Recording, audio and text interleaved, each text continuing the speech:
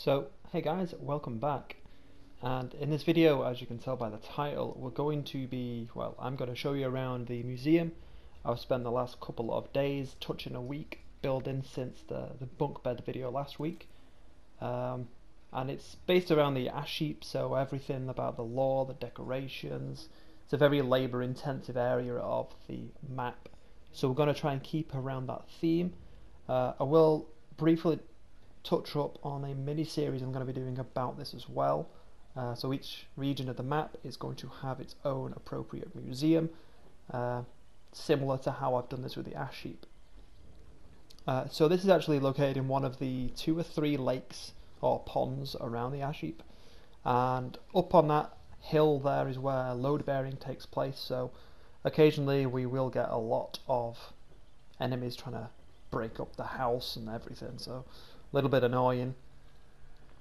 And you come upstairs and you can see the 2 candles as well, but the idea is to keep it much like a museum is. So you've got the light switch just to keep power on and off, because again, in buildings you would have a light switch. So you've also got your reception desk just to say to people, here's your ticket, you can go in, or you'll have to wait by the side, this is kind of the waiting area as well. This is mainly just to tell people the museum's busy at the moment, wait around until other people have left, then you can walk on in. So as we do come in, let's just shut the door behind us.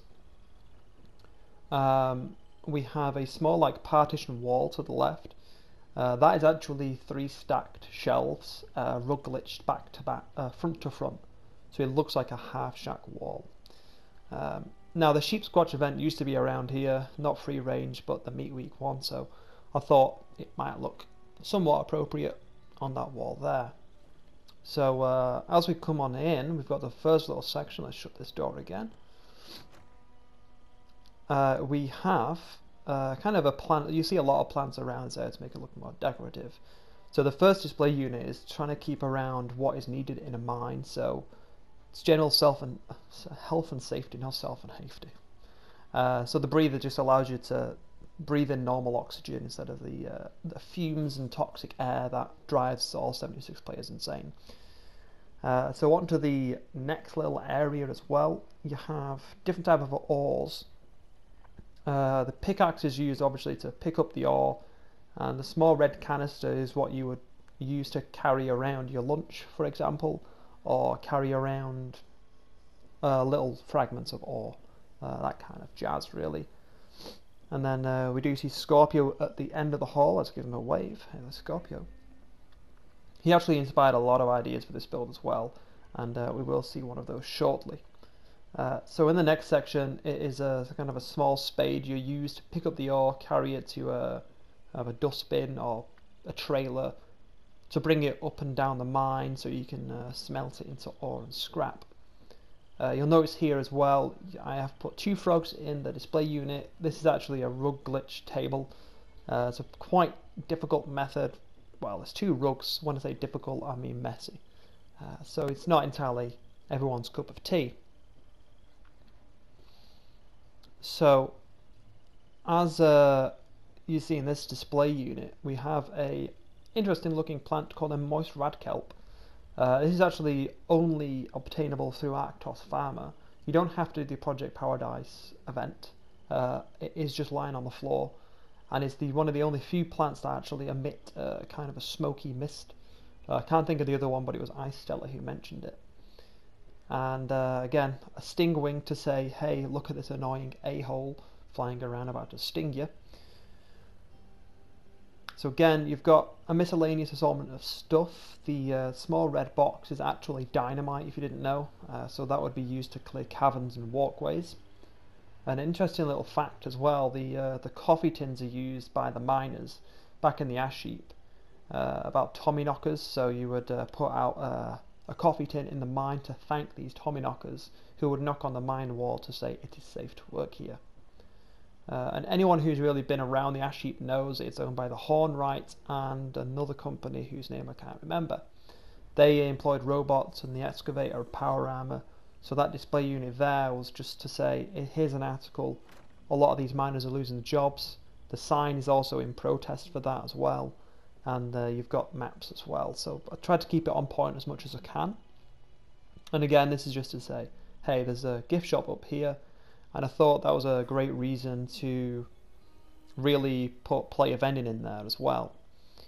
This is Scorpio's kind of adapted idea. He's got a much better one than this, but I thought I would adapt it by just placing a conduit on a plant and just move them together. It's a pretty simple method, but you've got to make sure you've got support, because again, building in this game is a nightmare. And again, it's a fairly open area, so even if the museum is busy, you can like sit on the floor, you can sit on the couches, the chairs. And again, there's Scorpio checking out his neat little chair in the corner. And yeah, so again, certain museums may have a cafe. I've been in a museum where they have a cafe and a balcony, so I thought, you know, why not have a balcony and somewhat of a nice view? So again, you can always have a drink. Instead of a cafe, it's more of a punch bowl with whiskey in, so it does the job maybe. So we're going to go and turn the inside lights off.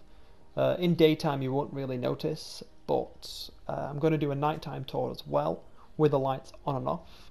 It really gives it justice with the lights, and really puts emphasis on how well the light scattering is. I do prefer this build at nighttime as well. So as I do one last loop around, you'll notice that this end of the build is quite barren compared to the rest. This is actually because I ran out of room. The displays take up a considerable amount of space on your build limit. Didn't know that until about 3 days before I finished, so bit of a conundrum, but I think I did an okay job. And yeah, so a bit more emphasis on the series. The series is going to be based around each region of the map. So for example, you've got the Responders, which is my Responders previous build. You've got the Toxic Valley, the Savage Divide. They're all going to be decorated appropriately. So hopefully they're coming up in the next couple of weeks. And a big thanks for the nice feedback as well for the bunk bed video. I'll catch you all in the next video, guys. I hope you have a nice day, and I will see you all soon.